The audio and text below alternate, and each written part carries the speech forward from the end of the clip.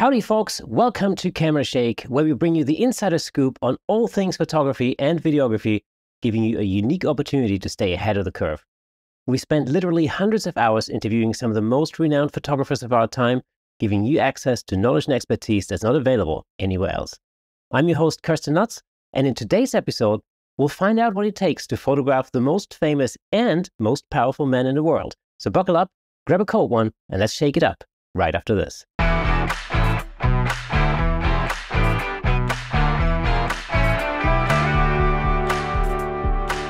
Welcome to Camera Shake Podcast, episode 158.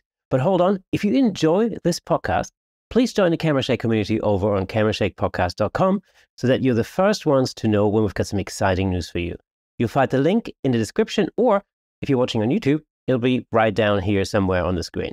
But without further ado, let's welcome today's special guest, the best-selling author, photojournalist, and probably the only person who has shot not one, but two presidents of the United States, the official White House photographer for Ronald Reagan and Barack Obama. Give it up for Mr. Pete Souza.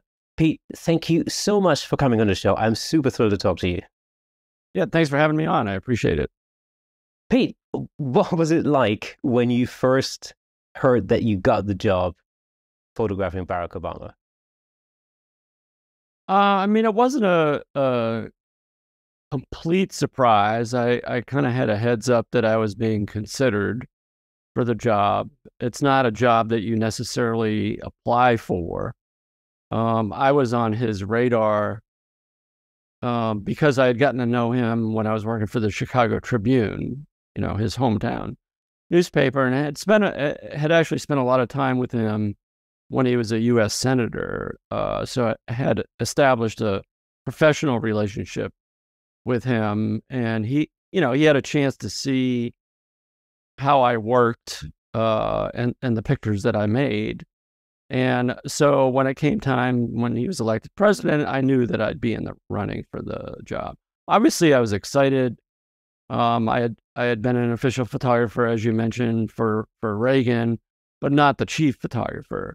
And by the time President Obama was elected, I felt that I was a much more seasoned photojournalist and was really, even though I don't consider myself the best photographer in the world, I thought I was the right choice to be his official photographer. You mentioned you'd done a stint with Ronald Reagan back in the 80s, and you mentioned you weren't the chief photographer. So I'm guessing it's a team effort. It's a team effort. Usually here in the U.S., a president, since the LBJ administration, so since the mid to late 60s, I guess mid 60s, a U.S. president usually hires a chief photographer, and then there's that person then has a staff under them. And so for Reagan, I was not the chief. Michael Evans was the chief photographer, and he hired me to work, on his staff, basically. I heard in another interview with yourself, I heard that you shot about 2,000 images whilst you were photographing Barack Obama. 2 million, actually. 2 million, yeah, that's what I mean, yeah. 2 million, which, sounds like a lot, but if you divide that by, 365 days a year, 8 years, it's not like an enormous amount of photographs. It's a lot, but it's not as much as you would think. Well, it still sounds like, shooting an event every day, basically, to me. Well, it's more, one of the things that I strive to do was to create an archive of behind the scenes images, not necessarily just the events, but what was going on, when the doors were closed and I was the only one in the room, trying to really document in a very historic kind of way what he was like as president, but also as a human being. And he understood the need to have somebody create this visual archive of his presidency. As you can imagine, for anybody to have a photographer tagging along with you, essentially shadowing you all day long takes a little bit getting used to. But I sort of had a knack of being able to do that and not being a nuisance, and being able to do it in a very unobtrusive way. And he sort of got it. I mean, he just understood the need to have this visual archive of a presidency. I give a lot of credit to him for trusting me to give me the kind of access that you really need to do such a good job in documenting a president. It was really also, it was at the time of, let's call it the emergence of social media. And, yes, 2009, right. I think, if I remember correctly, I think I first joined Facebook in 2008. So it was just about that time, I suppose. Yeah, no, for sure. And, his campaign utilized social media, Facebook and Twitter in a way that no other, campaign had done. And, Instagram actually did not even come along until 2010. I eventually started at the behest of the White House Communications Office, I started a official Instagram account while I was at the White House, but not until 2012. And so, it sort of took a little getting used to, in terms of, I always thought of this job as strictly documenting the presidency for history, which is, the primary function of this job. All of these photographs, we have what's called the National Archives, where every single photograph that I ever shot during both the Reagan and Obama administrations are now at the National Archives. Like, you can't delete photos or anything like that. So I always looked at this job as knowing that most of my pictures would not be seen right away, but, many years hence.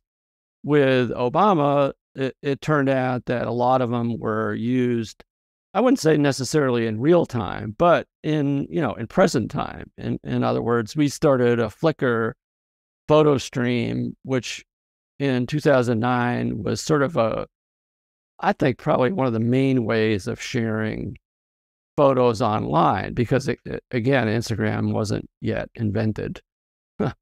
And so we started this Flickr photo stream, and what we would do is every month go through the behind the scenes photos and curate a collection of images to post on Flickr. So, that was brand new in terms of what, presidential administrations would do regarding photos, where you'd really get to see a month later the behind the scenes photos from the month before. I'm guessing is very different, obviously, compared to the Reagan administration, where I guess you shot everything on film. Did you get to see the developed shots, or did you just hand over the rolls of film and that was that? Yeah. So the logistics of Reagan was, Michael Evans, the chief photographer, I didn't start until the middle of the first term. So I came in June of 83. And of course, Reagan took office in January of 81. So Michael had made the decision to shoot all color negative film,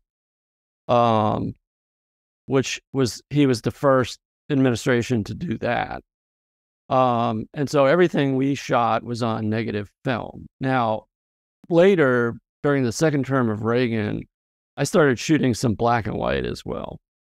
And all of our film would go to a military photo lab that had security clearance and all that kind of stuff. And they would process the film and hold the negatives there, because they were in a secure facility, and send us back the proof sheets, like contact sheets.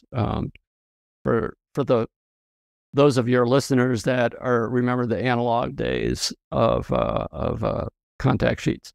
And from there, if we were going to choose any images, we would just then call the lab up and say, hey, can we get print of this or a print of that, that sort of thing.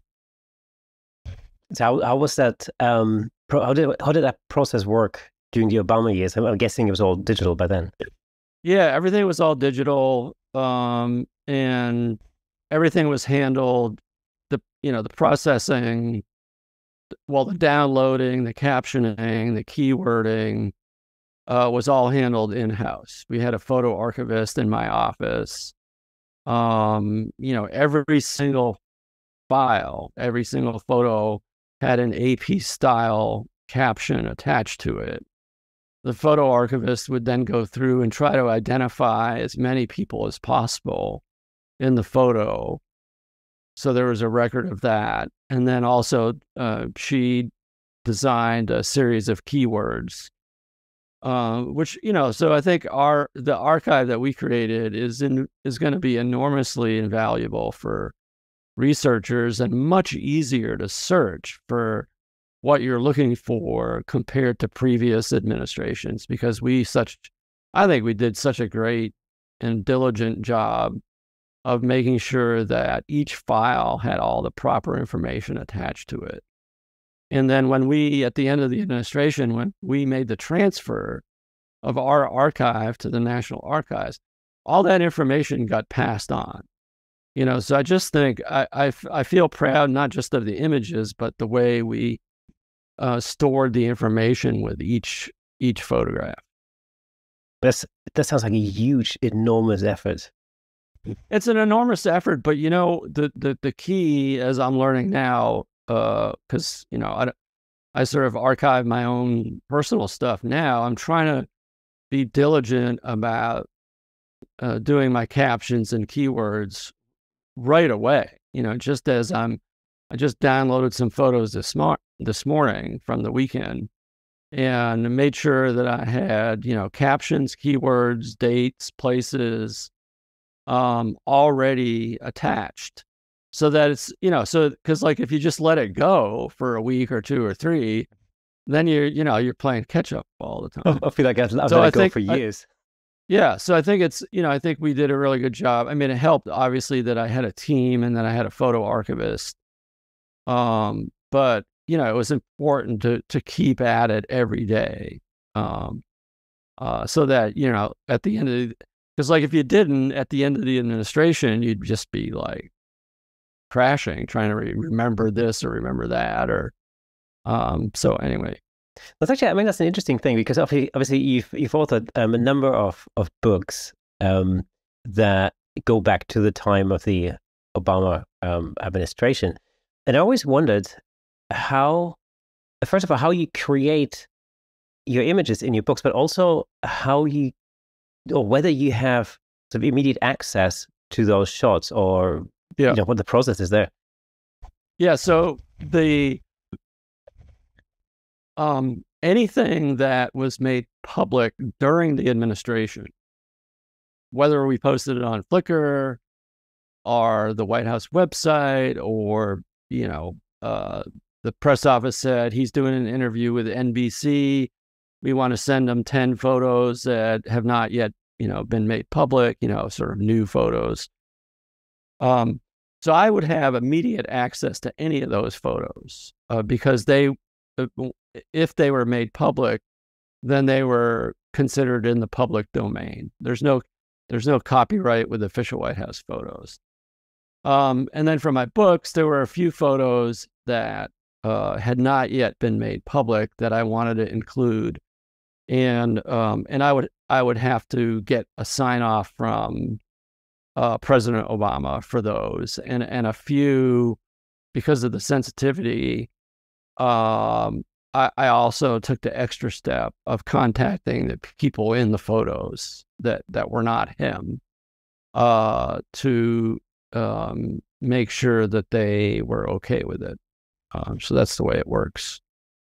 So how did you approach the task of documenting both the official and the behind the scenes aspects of the administration at the time? Yeah, I mean, I consider it all official, I guess, in the sense of, anything that he's doing 9 to 5. I mean, it's longer than 9 to 5, but during the working day that relates to the presidency, whether it's an event or, a meeting, private meeting, to me, that's still official. So that's the way I looked at it anyway.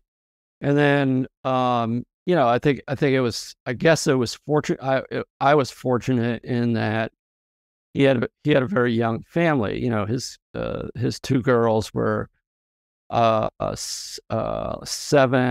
see, I think 7 and 10 when he was inaugurated. So, I documented many aspects of their family life, and that would be a little more considering what the family would like. In other words, anything during the day, anything that had to do with the presidency, I didn't have to ask permission to photograph. I mean, I photographed everything. When it came to the family, if it was not at an official event, like it was private family time, then I would work that out with him directly on whether he wanted me to photograph, if he wanted me to be there, that sort of thing. And there's also a little bit more protection. I don't know if protection is the right word. Eventually all the official photographs, including all the meetings and things like that, all of that will be made public eventually, all of those photographs. With the private family events, he can decide to keep those private, even though they're in the National Archives. If it's not from an official event with the family, then those are can be more private, if you will. I don't know if that makes sense. Yeah, absolutely. I mean, I guess it takes a great deal of tactfulness to know when to photograph and when maybe not to, especially in those private moments. Yeah, but if I was there, then then it wasn't. I mean, there are many times that either he or Michelle or somebody from their staff would let me know, hey, they're doing this family event, Friday night or Saturday night. Can you show up? And I wouldn't have known about it otherwise, because like I wasn't necessarily privy to all their family activities. Now, obviously, if he was leaving the White House, I would always go with him, no matter what. But if, they could be doing a family activity at home and I might not know about it. So one thing I was wondering about is, in your opinion, what role does the visual storytelling aspect play in shaping the public perception of the president himself or the administration as a whole? Yeah, I don't know that I'm even the right person to answer that question, in that I was so close to what was happening. I mentioned that we curated photos on Flickr every month, mostly behind the scenes photos. And I always looked at that as a chance to choose the best and most authentic pictures from the previous month, and nothing more, nothing less than that. And I think people got to know him in a more intimate way through my photographs, which speaks to what you're saying, I guess. But it's hard for me to speak to that because I was so insulated that I didn't even realize, to a certain extent, I didn't realize how closely people were paying attention to my photographs. Yeah, it was because I think, it was the first time that we as the public got a real behind the scenes inside look into what life in the White House was really like, in comparison to previous administrations, for example. Yeah, I mean, I think I look at, my predecessors. I mean, Yoshio Okamoto, who was LBJ, Lyndon Baines Johnson's photographer, David Kennerly, who was President Ford's photographer. I think their level of access and the kind of pictures they got were just as good, if not better, than mine. But social media didn't exist then, and so you didn't see as many photos coming out of those two administrations until much later on. And I think, it just so happened that, as you said at the very top, that President Obama took office right in the midst of this. I can't remember the word you word, but it was kind of the explosion of social media in many ways. And I think the Obama administration, as would have any administration, had they been in that time period, would have taken advantage of, the social media. Do you think we will get to see an as intimate insight into the behind the scenes and the goings on in the administration that followed Barack Obama? No, because those pictures don't exist. The photographer did not have the kind of access that I did, which is a shame. There's been a couple pictures that have come out that are behind the scenes, but for the most part, there's not a really good record of, like, for example, January 6th. There's no photographs behind the scenes on that day, which is unfortunate, I think. Yeah, I think unfortunately is a very mild word. Yeah, to use for that. So you were talking about access, and I know I've heard you say before that one of the reasons why you decided to take the job was because you were granted virtually unlimited access at the time. Were there moments where your access was denied, and did you have to overcome that? Maybe like by some White House staffer? So there was, like, early on, I was in some meeting in the Situation Room, and some national security aide said to me, "You don't have the right clearance to be in the room." So I left and I went to see the National Security Chief of Staff.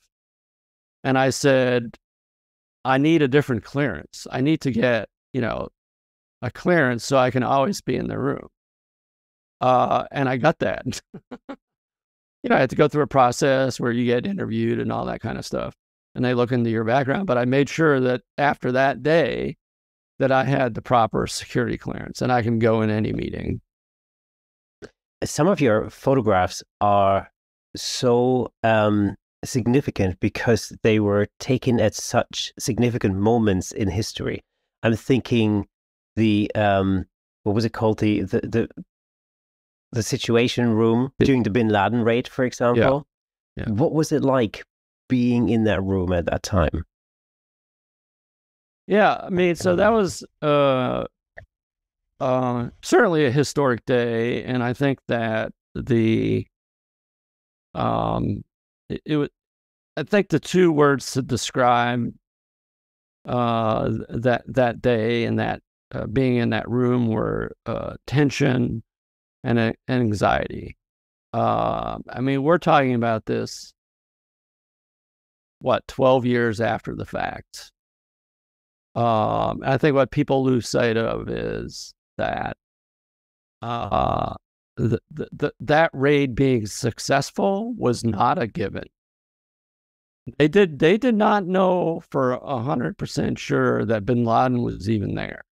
It was a risky decision to launch that raid, no question. And a lot of things can go wrong. Something did go wrong where a helicopter ended up almost essentially crash landing. And yet they had prepared for every scenario, that even though that helicopter bit the dust, nobody died. No member of that team was injured. But it was a risky raid, and so I think that you could feel that as he and his aides watched, this whole raid unfold, just not knowing what was going to happen. And I also, when I give my public presentations and I show that photo, I also mention that, all the people in that room are used to being decision makers. And they had, he had made his decision, but now, there was nothing they could do in the moment to affect the outcome. And so that's got to be a very unsettling feeling, to be sitting there watching this raid take place and not knowing whether it was going to be successful or not. So that gives you a little bit of background of what the feeling was like, I think.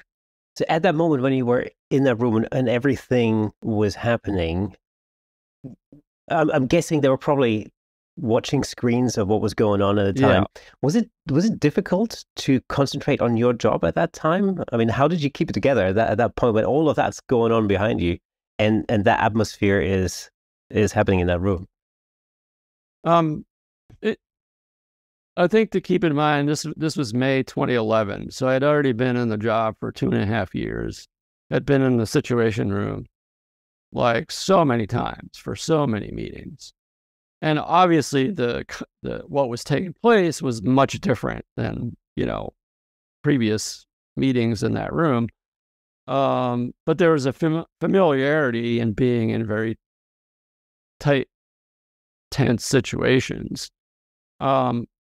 Logistically, because they had moved into this small conference room, the challenge for me was I couldn't really move around. Like usually I was able to move around different parts of the room, but people were just kind of jammed in there. That was the first thing I thought when I saw that picture. I remember seeing that picture back in the day and I'm thinking, like, where is the photographer? Like, how do you fit in this room?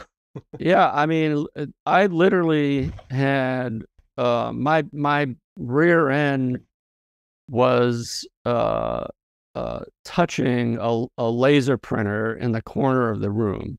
I couldn't go back any further. I had somebody touching my shoulder, standing, and they were I was touching shoulders with them to my right. There was a guy sitting right in front of me. Like I could touch his chair. Like I had nowhere to go. So I was kind of stuck in this spot. Which in some ways made it easier to just blend into the scene, that I wasn't moving around a lot. Obviously, I would have liked to have had different angles, but it just was not possible.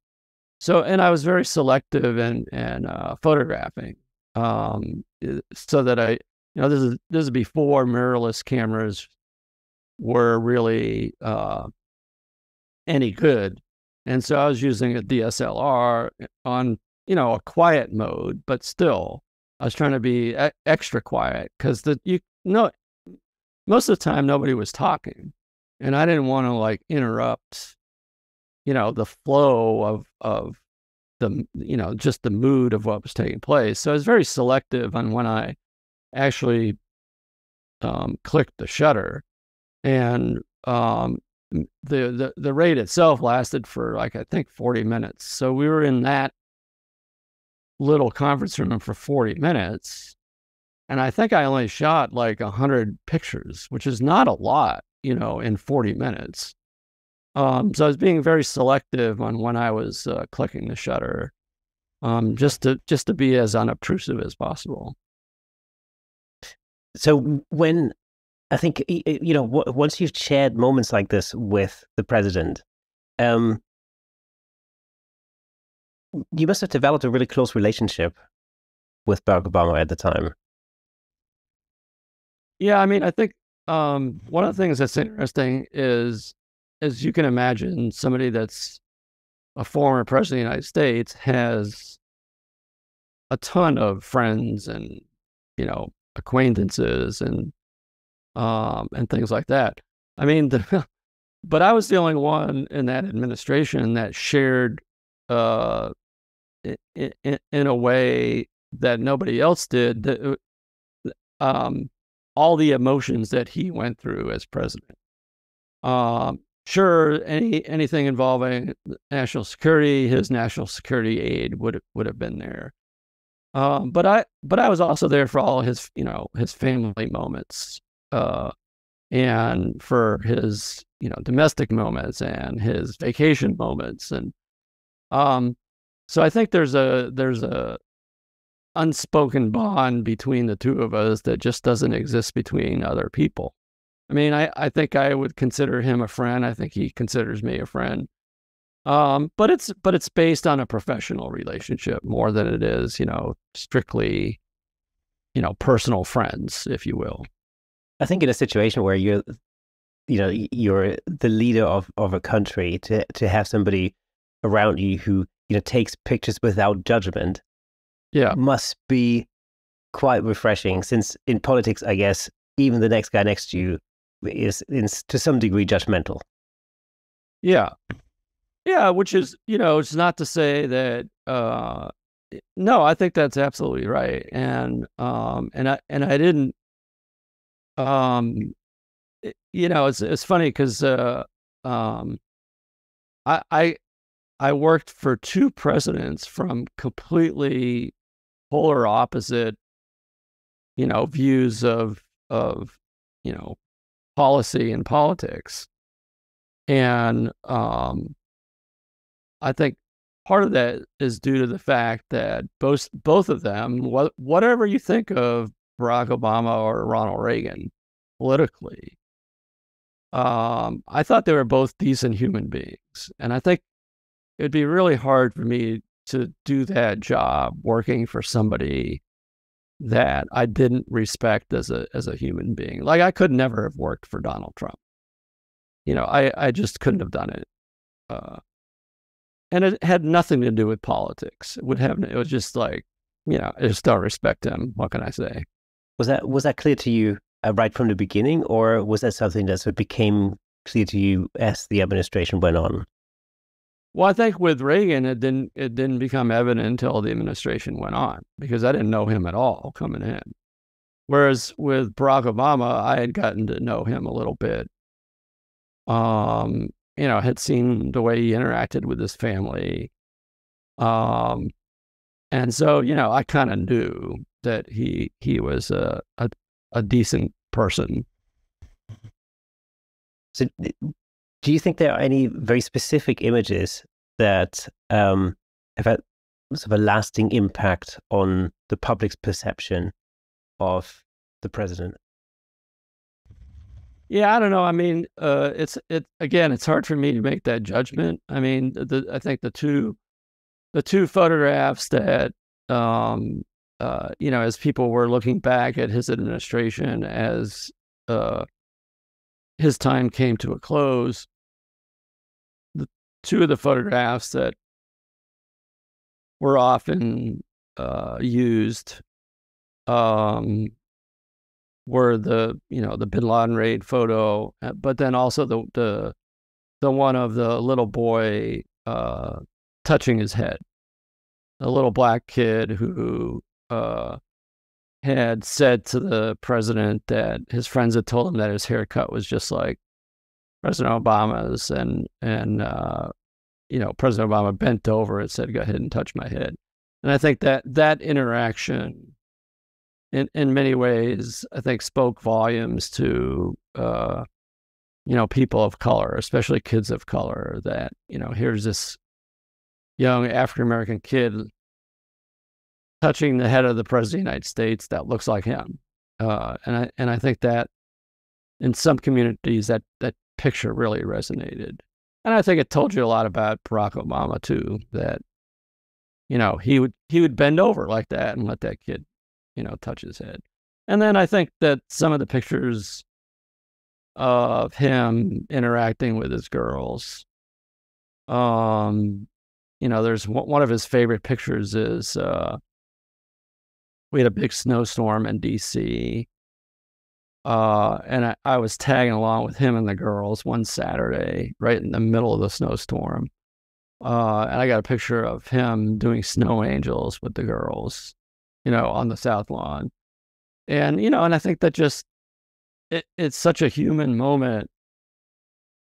And he, it just showed like that's something that any dad would be doing with their kids, right? In a snowstorm. And so I think pictures like that really gave people some insight into what he was like just as a dad, just a human being, and not necessarily connected to him being president. And actually, those are the kind of photos that are my favorites, is the ones that are not from big historic events, but are like moments from sort of everyday life, that I think tell you a lot about him as a person. Yeah, it's phenomenal to have that insight nowadays, with not only because digital technology probably makes it easier and cheaper to produce that amount of footage in the first place, but also because social media has put that demand on on you, or on any White House photographer nowadays, or any photographer who's photographing any person of note, is to create all of that content that's being used and reused all over the shop. And so I think as a consequence, we get a lot more of an insight. Yeah, I mean, I think that when, as a body of work, when people go through my photographs, I think they can tell they're authentic. I think they can tell these are not like staged photos, that this is just life unfolding, and I'm, capturing these moments as they take place. Whereas if you look at most of the Trump photos, you can tell they're all from like, some kind of reality show version of, life in the White House. Well, I mean, I think that's always the danger, is that, because the approach can swing too far the other way, where everything seems to be, polished and staged, rather than authentic and true. Right. And I think most people can tell the difference. I do. I think most people can tell the difference. What was it like? What was it like in the White House on the day that the Republicans won back in 2017? Yeah. Well, it was 2016, but the way we have our election, and then it's like 3 months before takeoffs. Anyway, yeah, no, it was not. It was the day after the election. It was pretty somber. I mean, he didn't lose, right?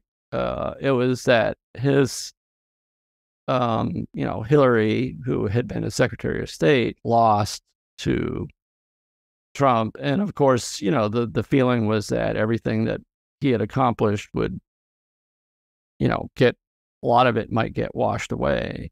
And so people were very down. I mean, people were crying the next morning. And I mean, I sort of had a different view. I mean, I think maybe because I was older than many of the staff and had lived through, the Kennedy assassination, which happened when I was like in 3rd grade, I think, and Watergate and 9/11 and all these things that set our country back.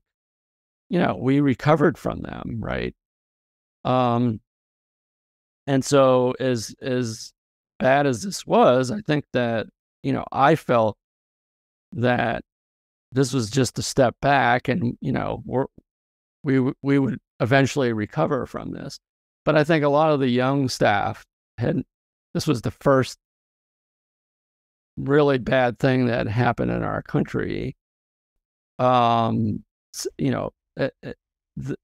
happened for them as adults. They were, a lot of these 20-something-year-old kids were, kind of too young to really understand what 9/11 was all about in many ways. So yeah, it was not a good day, as they say. Let me just say a quick thank you to our sponsor, DVE Store. DVE Store's mission is to help you create better video and provide you with the tools necessary to explore your creativity. If you have any digital video equipment needs, whether that's camera equipment, audio gear, or lighting, and much more, you can check them out at dvestore.com. Thank you to DVE Store for the high-def video. And of course, you can find a link to DVE Store in the description. How did you deal with the pressures of constantly having to be present? I'm guessing, was it a 7-day work week? For the most part, I mean, I tried to, especially in the second term, I tried to take Sundays off if I could. But yeah, no, it was hard. It was hard physically. It was hard, on my personal life. But I always remind folks that don't feel sorry for me, because, I knew what I was getting myself into. I did have staff that could cover for me if I couldn't be there. I chose to be there all the time. I felt that it was important for me to be there all the time, and I didn't want to ever miss anything, because you don't ever know when history is going to take place. I mean, everything that happens in the world somehow affects the President of the United States, and you don't always know when those things are going to happen. So my attitude was, just be there all the time, because I just didn't want to miss anything. Did you ever feel the weight of the moment on you in those particular moments?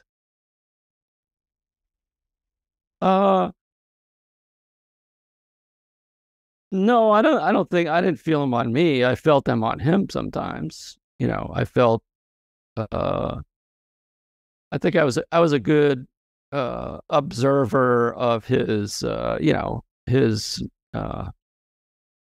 mood and disposition. So much so that, oftentimes his chief of staff, who, wouldn't necessarily be with him all day long, would, he would come find me and just say, "How's he doing today?" Because he knew I knew better than anybody what his day had been like, and where the tensions had come up and things like that. I mean, getting to know somebody this closely, that must have sometimes weighed quite heavily when, especially when there were difficult decisions that had to be made on that day, or things gone catastrophically wrong or something like that. There must have been, there must have been quite a weight on your shoulder at the time. I don't think it was quite a weight on my shoulder. I mean, this is a guy who had a pretty even-keeled disposition, and it wouldn't necessarily show to the lay person, the layman, like what his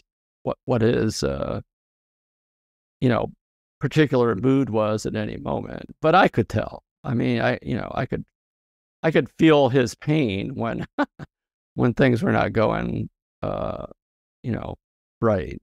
And and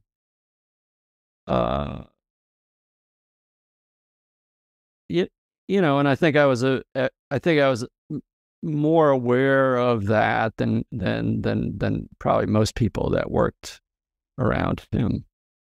Were there ever any moments where you thought, "Oh, okay, I'm just not gonna push the shutter button here for a minute"? Yeah, I mean, it was, I'm trying to think of not when it involved, like important historical or important policy decisions. I felt that no matter what, I had to be there for those, and I had to click the shutter for those. But there are times like, I know the guy's got, a sinus infection, is not feeling very well. And, I would try to give him space in terms of photographing, and when he's having a day like that, you know what I'm saying? Just, he might not be feeling that well physically, and I don't want to be an annoyance to him in those situations. And that's all intuitive. Like I have to gut check myself all the time on making decisions like that, because I always erred on the side of make the picture no matter what. And yet I'll, try to keep in mind he's a human being, and, if I had a sinus infection and felt like shit, I wouldn't want somebody photographing me, wiping my nose or something like that. And so, just try to look at it on a human to human level, if that makes any sense. No, absolutely.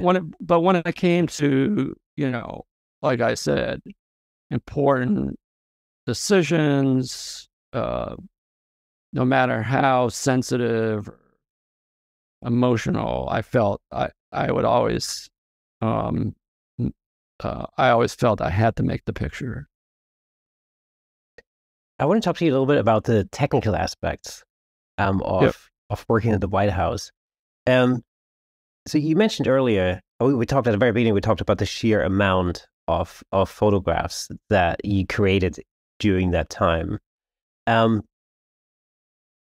What was the situation with, like, let's say you'd be taking photographs, would you go and sort of pre-edit them, or would you delete some of them, or would you curate them, or would just simply everything that you just shot go to the archives? Yeah, so everything I shot ends up at the National Archives.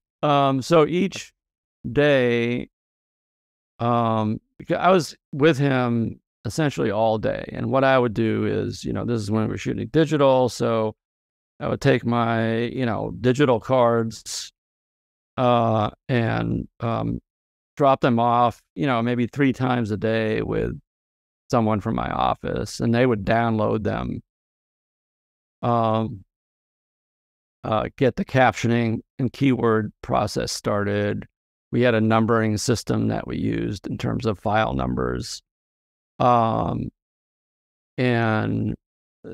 there were some days I would never even look at my photos. Just, I wouldn't have time. If, for example, there was an immediate need for one of my photos, let's say the White House was doing a post on the White House website on his meeting that day with Angela Merkel at the White House. They would want a photo to go with that, whatever they were writing. And so somebody on my staff would go through my photos, and they'd pick out 2 or 3, choose 2 or 3, send them to me.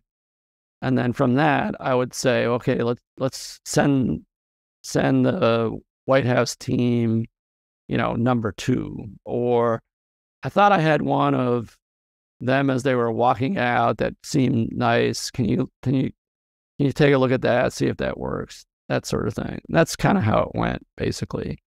It was a little more involved. I was a little more involved when it came to doing the monthly Flickr photos, where we were really trying to curate a nice collection. And so that we put much more effort into choosing those images.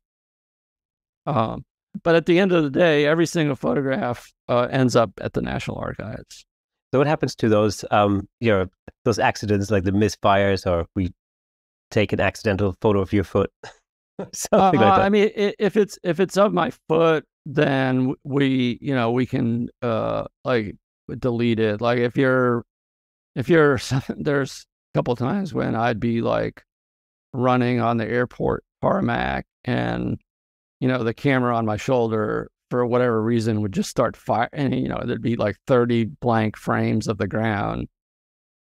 We would delete those. But if he was, if anything other than my foot or the ground, those photos ended up at the National Archives. Even ones of him out of focus, or where it's sort of like it accidentally goes off and the picture's like kind of crooked and everybody's out of focus. But if it shows anybody, then that photograph is also at the in the National Archives. And I'm guessing it must have been quite tricky from a lighting perspective because you'd be in and out and, move from one room to the next, so the lighting conditions would change all the time. How did you deal with that? Did you always auto shoot white just balance? Right. Seriously, auto white balance is all I ever used, unless I was outside in the daylight, or if we were at a press conference or something like that that had, color temperature lights, in other words, like tungsten type lighting, where I knew what the color temperature was for sure. I might, switch the camera to 3200K or like I say, outside daylight. But most of the time I do auto white balance because everything I shot was on RAW film, so it didn't really matter that much. Did you shoot with like auto ISO or something like that? Just to No, I did auto white balance, but everything else I did manually. So I kind of old school in that regard, where I would never. I don't think I ever used auto anything else. So I would always do, set my ISO manually, set my shutter speed manually, shut my f-stop manually, and try to keep this is especially in the first term, try to keep my ISO as low as possible. Because now it kind of doesn't matter because the digital sensors are so, you can go really high on ISO and not see that much noise, whereas some of those digital cameras in 2009, 2010, you didn't want to go too high on your ISO. So what would you have shot with back in those days? So I guess when we started, I was using the Canon 5D system, mostly because they were the quietest. I thought the quietest DSLR, much quieter than Nikon. And so we started out with the 5D Mark II. And I think we switched to the 5D Mark III, I guess in the second term. I can't even remember. These cameras change so often. So that's mostly what I used. I tried out some other. I like when Sony came out with their mirrorless. I tried those for a while. I tried the Nikon. I think the D850, but I found that was too loud. But so I stuck with the Canon 5. I would say 97 or 8% of my files in the National Archives were shot with either the Canon 5D Mark II or Canon 5D Mark III. In what way was that different to the Ronald Reagan years, where obviously you must have been shooting on film, I guess? Shooting on film, as I recall, I was using Nikon, and so I think I was using a Nikon FM2, or no, is it FM2? I can't remember what the FM. I can't even remember what it was. FM2, and then I had also had a Leica film camera. Did you ever shoot any film during the Obama years? You know what? I've never shot a film picture of Barack Obama, believe it or not. I've been photographing him since 2005, or 2004, actually. I never shot a. I was thinking about that the other day, that I was going to ask him if I could, photograph him on film just for once, because I never have, which is pretty crazy when you think about it. Do you still shoot film now, like in your spare time? I have I don't. I shot a little bit of film. Can't remember if it was last year or the year before, and I have to admit, I have them. I have the rolls that I shot still in a bag that I haven't had processed yet. So I was thinking of maybe trying to do a film project this next year. Just like I still have some film cameras, and I was thinking maybe I'll start carrying a film camera around with me and just do something. I guess I was inspired because of I'm a little worried about this this whole AI and photography, how this is going to affect photography, because it's getting too easy to fake stuff. And so it made me think of, like, maybe I should shoot some film. I think, I think that's a great idea. And I've been thinking about the same thing recently myself, actually. So, I've grown up in digital photography, really, but my dad used to develop film in our bathroom in our apartment. So I've kind of grown up with the process and the smells and the chemicals and all the rest of it. But I've never developed any film myself. I mean, I remember when I was a kid, I used to photograph on film, but then hand it over to the lab and I get the prints back, sort of a thing. But fairly recently, I came to the same conclusion that maybe sometimes, in order to keep your creativity fresh, it may actually be a good idea to take a step and do something that's different, rather than rather than working with Photoshop and AI and all the rest of it, which in itself can be very creative too. But I think sometimes simplification is actually the key to enhancing your own creativity.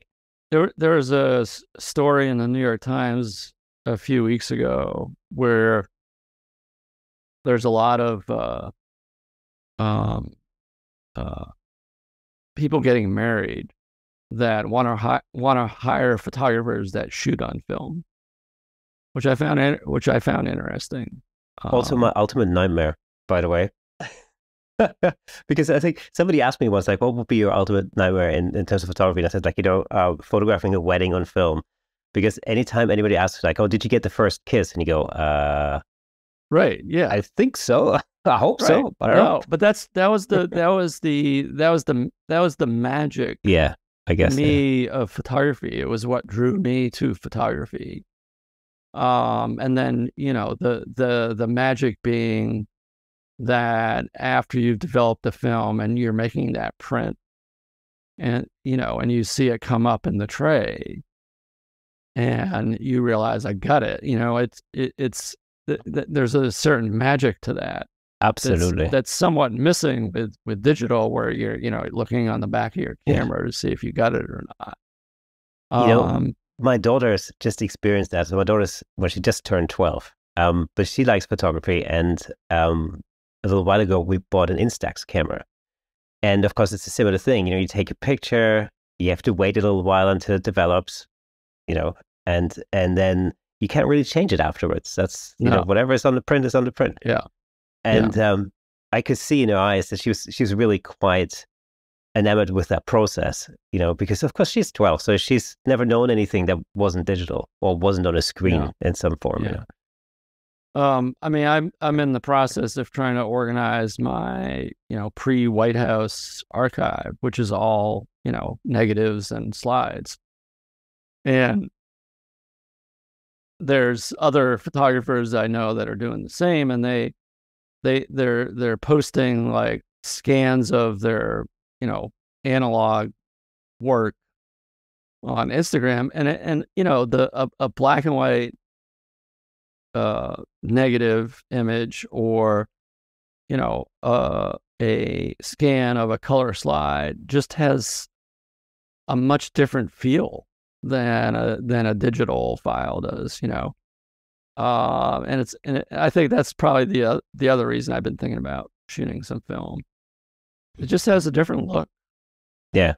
It has a different look. And, it's one of these things. I've been trying to set up. I sometimes, when I go out just for fun and I do some street photography, I live just outside of London, so it's easy to get into town and, photograph some interesting, city scenery. And I use a little Fuji X100F, which is a great little camera. but it also allows you to create these like almost like little presets that you can you can mess around with and create some filmic looks. And the funny thing is, I was sitting at home actually trying to create some Kodak film type of looks, and my daughter just looked at me and was like, "Why don't you just shoot on film? Why do you spend like hours trying to get something that looks similar?" And I thought, well, that's a good point. Yeah, exactly. You've been very active on social media. I know it feels like you've embraced social media. I mean, I definitely embraced Instagram as a way to communicate. Although I think in the last couple of years, Instagram has changed so much that, I think my posts are not as effective as they once were. I mean, just because there's the analytics, I guess, of it have changed so that they are promoting, these videos, they call them reels. And, I just am not into that. I still do, post still photos. So it doesn't get as much traction as the reels, but that's okay. But yeah, I mean, it's, I look at it, I have a pretty broad reach of followers. And so I look at it as I'm my own little publisher. And so, not just my photos, but what I write on Instagram, that's kind of the way I communicate, I guess. Not so much on any other. I haven't posted on Facebook in, I don't know, 3 or 4 years. I just kind of gave up on the negative commentary on Facebook, and on Instagram, I can, I probably spend a half hour every day blocking all the bots that, well, it's crazy how many there are, Yeah, it's incredible. That trying to promote their Bitcoin, or I had a lot of, for a long time, I had a lot of porn, people kind of trying to advertise pornography in my comments. And for whatever reason, they've kind of gone away. I don't know if because Instagram themselves has blocked them or what. I don't know. And now I've got all these Russian bots, or I've got like tons of like Bitcoin people trying to, advertise in my comments. Yes, either Bitcoin or I feel like I must be a favorite among Ukrainian women. That's the other type of post I get a lot. Yeah, no, but that seems to have gone away now. Probably because I'm talking about it with you, it'll come back, but who knows? It's very annoying, though. Oh, it's extremely annoying. Yeah, I know. And it's got like I hope it never gets to the point where I have to turn comments off. I mean, now I have it so that only people that follow me can comment. But of course, what the Bitcoin people do is they take the time to follow me and then they comment, which is like ridiculous. But anyway.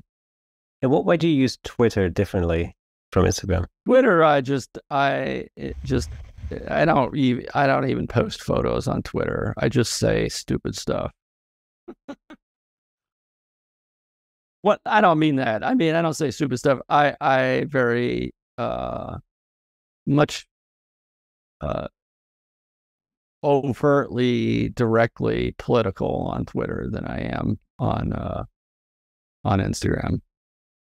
Yeah, it's very interesting. I mean, we haven't really talked much about politics. I'm not really sure whether this is like the right type of show for politics generally. But what is interesting, actually, I mean, what struck me to start with was that, because I knew you as Barack Obama's White House photographer, and I've learned later on that you'd also in the White House during the Reagan years. And of course, here we have two polar opposites on the political spectrum. And that's, I found that really quite interesting. It's just, to me, it just shows how, as a photographer, you're really there to document what's happening at the time without any overt political bias at that point. But of course, you also do have an opinion. Well, but I didn't ever express my opinion on social media until I had left the White House. And I'm not a working, like, I don't cover politicians, for publications anymore.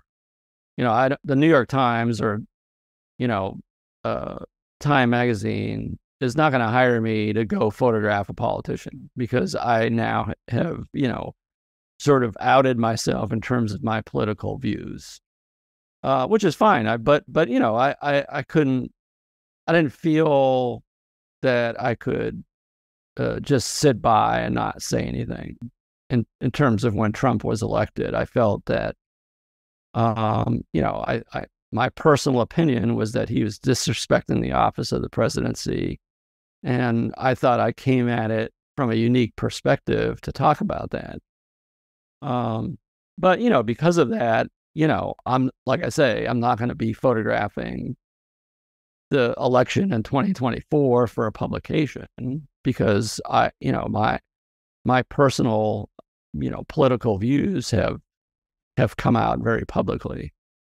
Did you, was that one of the reasons why you thought you sort of kept yourself out of the running for the White House photographer for the Biden administration because you just felt that you can more openly speak your mind now? Yeah. I mean, look, I was dreading that Joe Biden was going to ask me to be White House photographer because, for one reason, because that job just takes so much out of you. And, I had done it for 8 years and I'd put everything in it and, gave a lot up of my personal life. And I was just not physically or mentally prepared or even would want to do that job again. There's no way, I put everything I had into it and I knew I couldn't do it again. And so I love Joe Biden. He's a great human being, but, I was like, there was no way I was going to do that job again, but I was dreading that he was going to call me. Fortunately, his photographer, Adam Schultz, he's actually doing a really good job. You don't see a lot of the behind the scenes pictures, but I know that he's making them, and that's Right. what matters. Exactly. I remember there was a story over here in the paper about Trump's White House photographer. What was her name? Sheila Craighead. Yeah. Yeah, Sheila Craighead, and the fact that she was attempting to put a book together. Yeah. And then I don't think that happened in the end. No, I mean, all I know is what I read in the press here, where it was very well sourced, so I don't doubt that it wasn't true. According to this story, she was going to do a book, had asked Trump if he would write the foreword, and at first Trump wanted a cut. He wanted a percentage if he was going to write a foreword. And then in the end, told her he wasn't going to write the foreword and he didn't want her to do the book because he was going to do his own picture book of himself, which is what he did, which is ridiculous. But when you left the job, were you under like some kind of NDA for a time? I mean, it's not an NDA. I mean, when you get your security clearance, there's obvious, rules and regulations that you have to follow. And then in terms of, like I couldn't, anything that I might have overheard during a meeting, I can't, I can't divulge that. So looking back at your time as a White House photographer, is there anything you would have done differently or any moments you wish you had captured differently in any way? I mean, the kind of photography that I do, which is,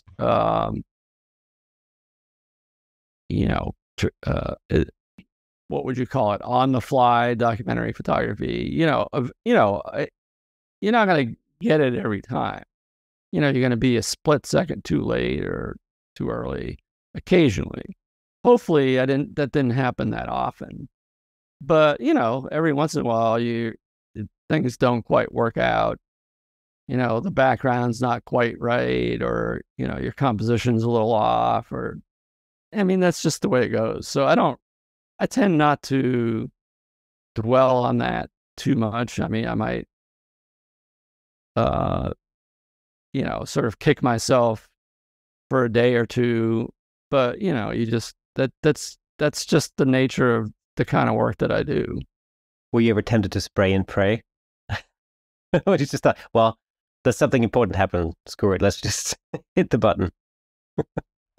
It was really funny. This is back in the Reagan days when we went to Moscow, and then Soviet leader Mikhail Gorbachev gave